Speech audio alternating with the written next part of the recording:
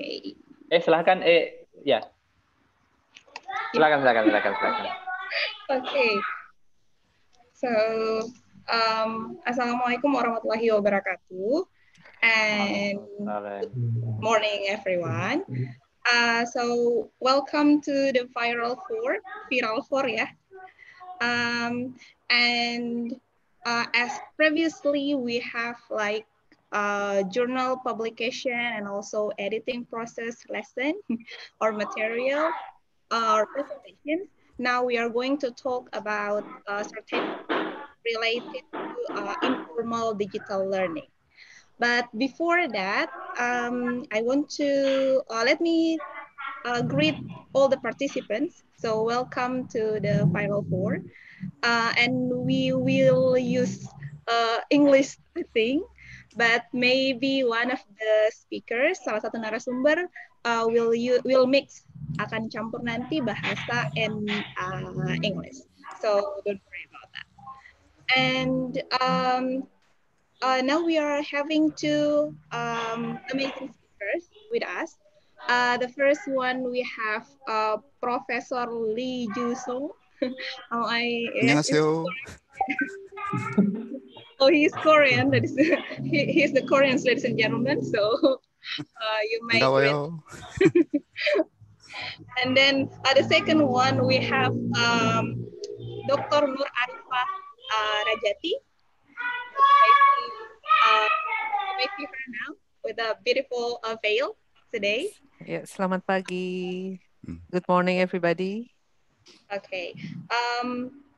So before we start, I just want to remind you to stay mute for your audio, and then later on we will let you unmute if you do have any questions. And before we start, I just want to remind you that we have two sessions. The first one will be the presentation session, and each speaker will have like 30 minutes to talk about the topic, and then after that we will have Q&A, question and answer session. You may speak directly later on in question and answer session, or if you have any questions, kalau sudah mulai punya pertanyaan while they are presenting the topic, then you may chat in the chat box pertanyaannya, and then we can let the speakers try to answer one by one. Before we go to the first session, maybe we will have the welcoming remarks from the host, Language Center of IAIN Kendari, the head of Language Center of IAIN Kendari, to Dr. Ahmad. Time is yours, sir. Okay. Bismillahirrahmanirrahim. Assalamualaikum warahmatullahi wabarakatuh.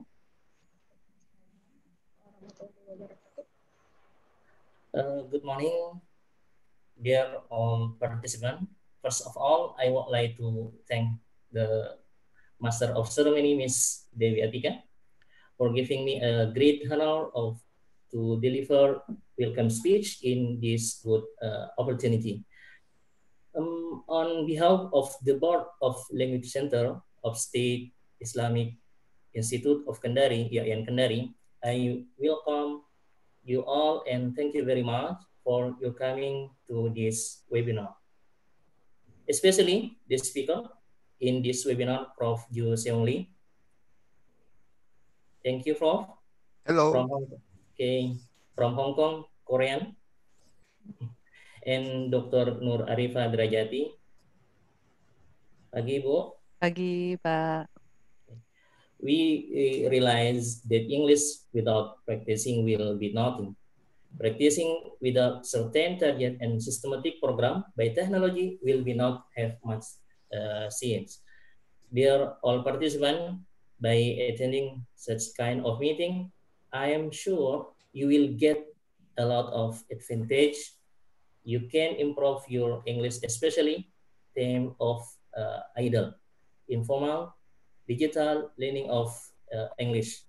Please to participate in this golden opportunity, and I hope your participation will bring some benefit. Okay, let me speak bahasa to explain this program. Bapak Ibu, terima kasih untuk kehadirannya di webinar kali ini. Ini adalah rangkaian kegiatan UPT pengembangan bahasa Language Center viral dari sesi pertama hingga sesi yang keempat, dan ini adalah sesi yang terakhir. Kami usung dari sejak awal ada 2 tema yang kita bawa. Yang pertama adalah bagian dari academic writing, bagaimana penulisan bahasa, penulisan artikel dengan kemampuan bahasa yang baik, bagaimana penyusunan artikel, itu telah kami lakukan di viral pertama dan kedua.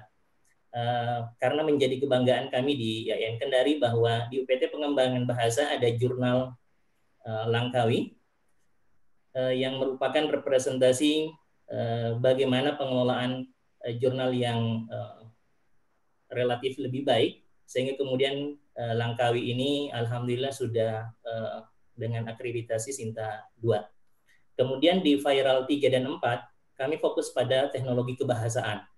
Dari teknologi kebahasaan ini, kami usung 2 bahasa. Yang viral 3 kemarin kita fokus pada bahasa Arab, Al-Lughatul Arabiyyah, teknologinya fil Lughah Al-Arabiyyah, dan kemudian pada kesempatan yang terakhir ini, viral yang keempat, insya Allah diisi dengan pengembangan teknologi pengajaran dalam bahasa Inggris. Tema yang kami usung adalah IDLE, Informal Digital Learning of English. Mudah-mudahan apa yang telah kami suguhkan sejak sesi pertama sampai terakhir ini memberikan manfaat untuk kita semua, para partisipan yang menyempatkan hadir dan para pendengar.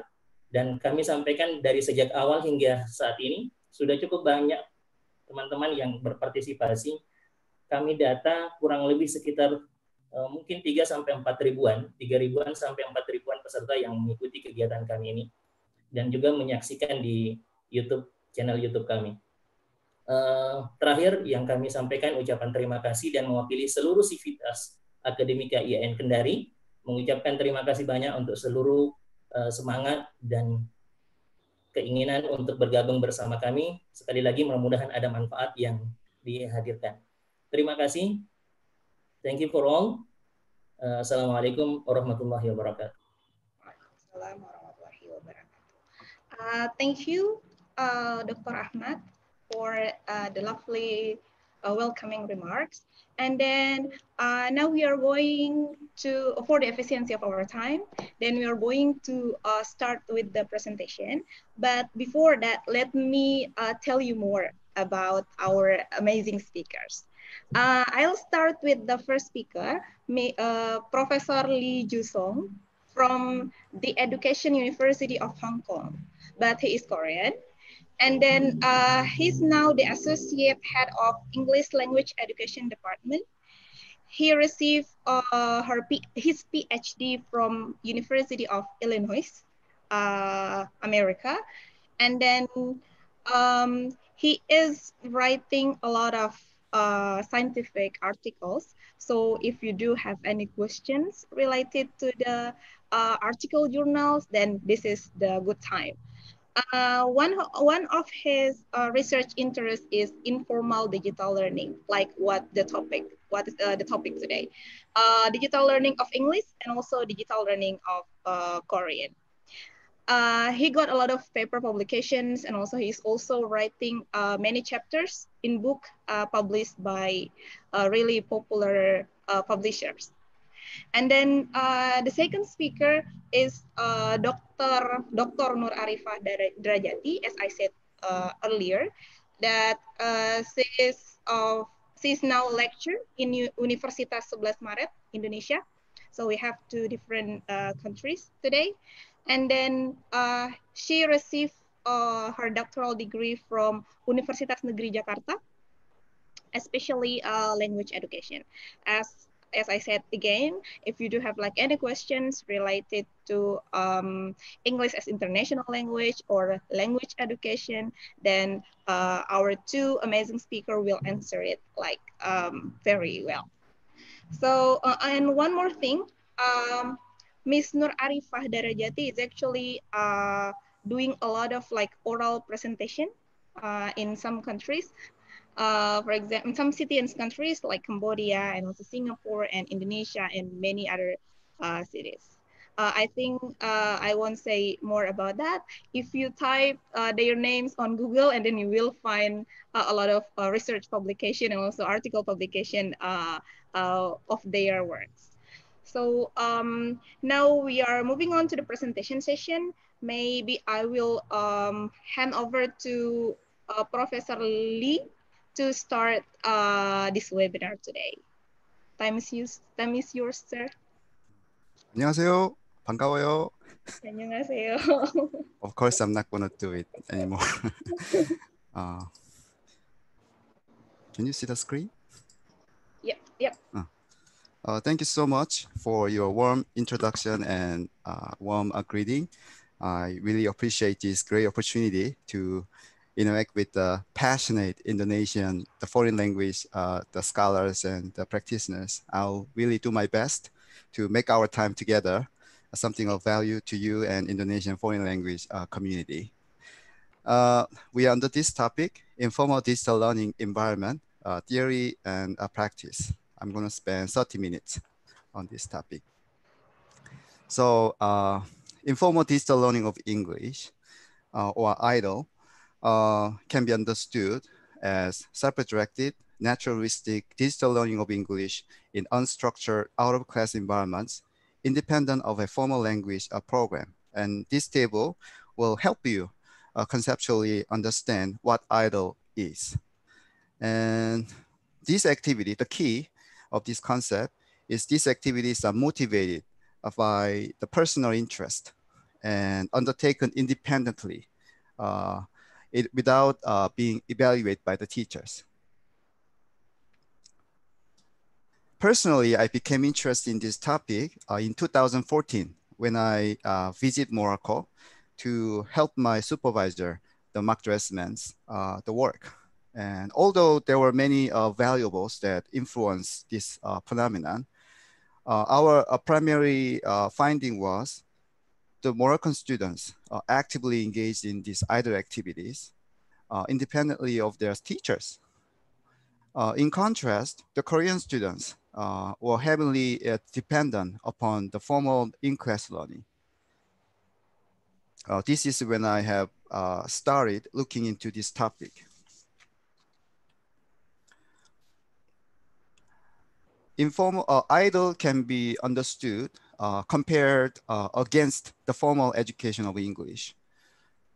It takes place outside of the classroom, and there are rich, authentic materials available 24/7, and students can practice this in a very low effective filter environment. But in the classroom, there are limited and artificial resources, and time is also limited. And students' anxiety level is generally high. And the second language acquisition doesn't take place according to a linear order when you practice IDLE activities. And the L2 activity, the second language interaction happens in an unpredictable fashion. In contrast, the formal education of English is structured by the teacher, and the language acquisition, they believe, happens according to the timetable or fixed timetable. And there's no meaningful context, and the interaction takes place in a predictable manner.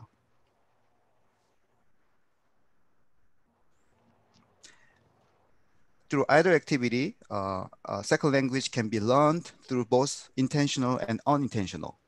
In other words, planned it or unplanned it, consciously or unconsciously. In contrast, the formal education of English can be taught through intentional learning. And either activity is driven by the students. They are in charge of this activity, but students in the classroom are often perceived as a learner, English learner. So they are generally passive learner in the classroom setting. So I think, so idle activity really prepare our students to deal with the surprises whereas this education of English in the classroom prepare our students to cope with certainty. So this is a big difference.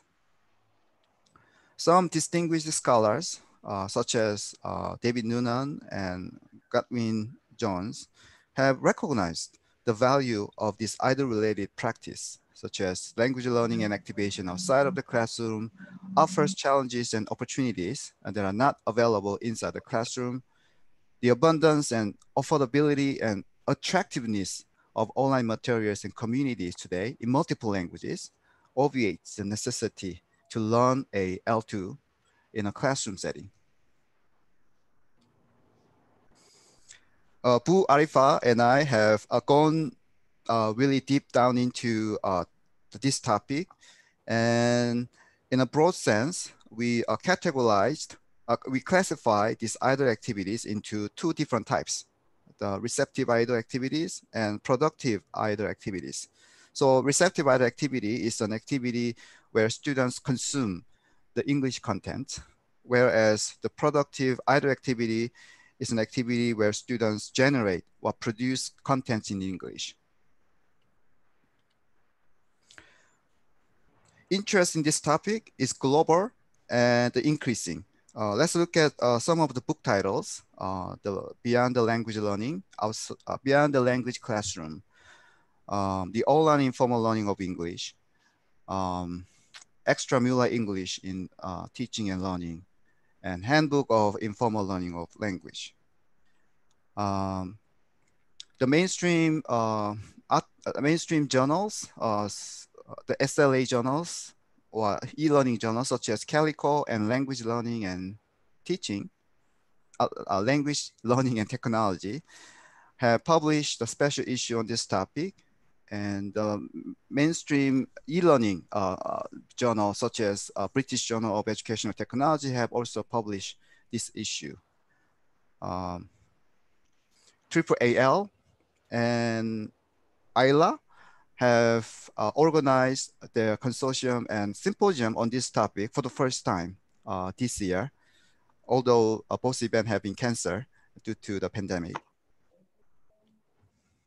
And for your information, TESOL Journal is presently working on this special issue, like incidental and informal vocabulary learning. So if you're interested in this topic, you can submit your proposal at the moment.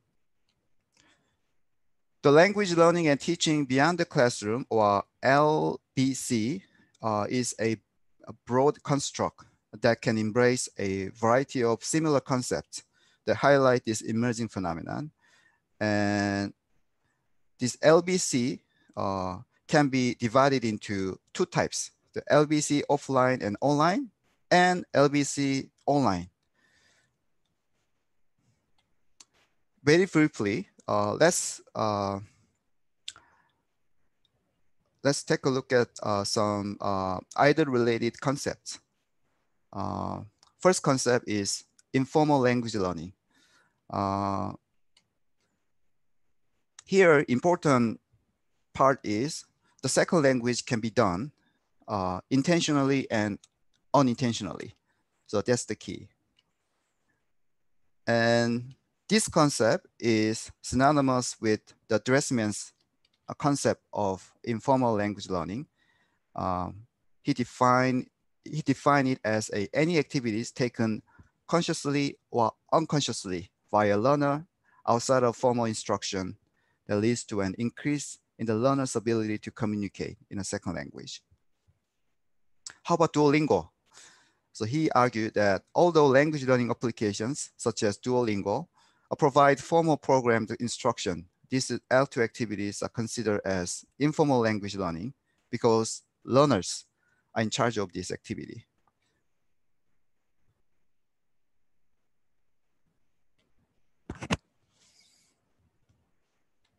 But there are some scholars who have slightly different perspective toward language learning application like Duolingo. For example, Solo and Joro believe that the language learning does not take place within a digital context, or community with the primary goal of language teaching and learning, such as Duolingo. So depending on the scholars' orientation and their perspective, they have a different definition or understanding of this phenomenon. Informal second language learning is conceptualized as the taking place activity that taking place not in formal learning environments, but through learners' interactions with online media of their own choice in their free time. And ISLL can also be done intentionally and unintentionally. Extramural English, or EE, is defined as any type of contact that young people or young learners have with English outside of the walls of the classroom. And the contact or involvement is volunteer on the part of the learner. So they also recognize this activity that can be done autonomously or intentionally or unintentionally. But interestingly, although EE embrace both online and offline activities, their articles and publication, their articles and their work have mostly focused on the online extramural English activities, such as playing digital games, watching TV, listening to music, and watching films, and using the internet.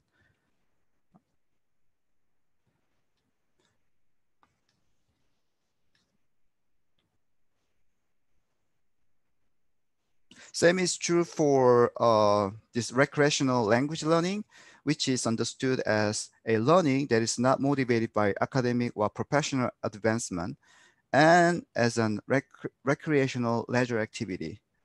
And they compare learners who are practicing recreational language learning in 2010 and 2015.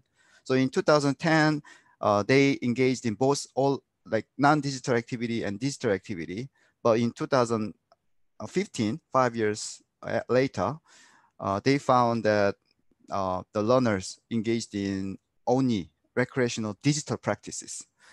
Again, this concept is embraced both offline and online, but in their research, they focus mostly on this online language learning activity, which is closely aligned with the IDLE.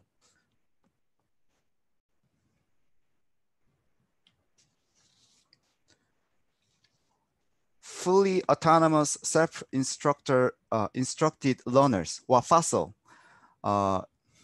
is understood as the learners who had acquired the majority of their English through informal contact with the language and who had very limited formal instruction. This concept is actually influenced by the Steve Krashen's theory. So the fossils tend to acquire L2, the second language, subconsciously. So they focus mostly on the subconscious the learning,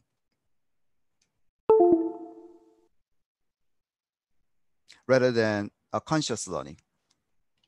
So they believe that the second language acquisition had begun as a byproduct of their committed engagement with the former source of English, such as television and music, which they had accessed online. Empirically, IDLE have several pedagogical benefits in terms of affective and cognitive and linguistic and English as an international language outcomes. Today, let's discuss the role of the IDLE on the English enjoyment. Why? Why English enjoyment? Because the emotions in second language acquisition are thriving. So the SLA researchers have begun shifting shifting their focus from the negative emotions, such as anxiety, to the positive emotions, such as English language enjoyment, the second language learning enjoyment, influenced by this positive psychology movement. During the past 2 or 3 decades, we have focused mostly on these negative emotions. Excuse me, past 4 decades, yes. And as indicate in this slide, foreign language classroom anxiety has been cited over 5,000 times. However, as I mentioned earlier, influenced by a positive psychology movement, the positive psychology in SLA is gaining popularity. Very briefly, the Seligman and Mihai Csikszentmihalyi have indicate that positive psychology thrives to advance our knowledge of how normal people flourish under more benign conditions. And they seems to focus more on the positive aspect of life rather than the negative.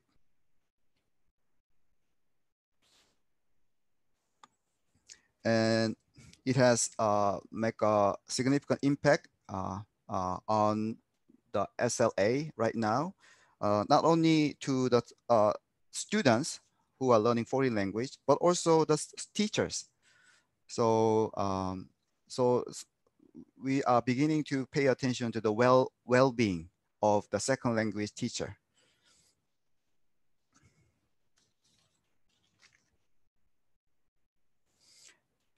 And if you are interested in this topic, I'd like to direct you to this topic, this article published in the Modern Language Journal. And theoretically, it's underpinned, strongly underpinned by the broaden and build theory, which is understood as the positive emotions, the broaden on individuals' momentary mindset, and by doing so, help to build enduring personal resources. For example, the foreign language learners who enjoy learning the foreign language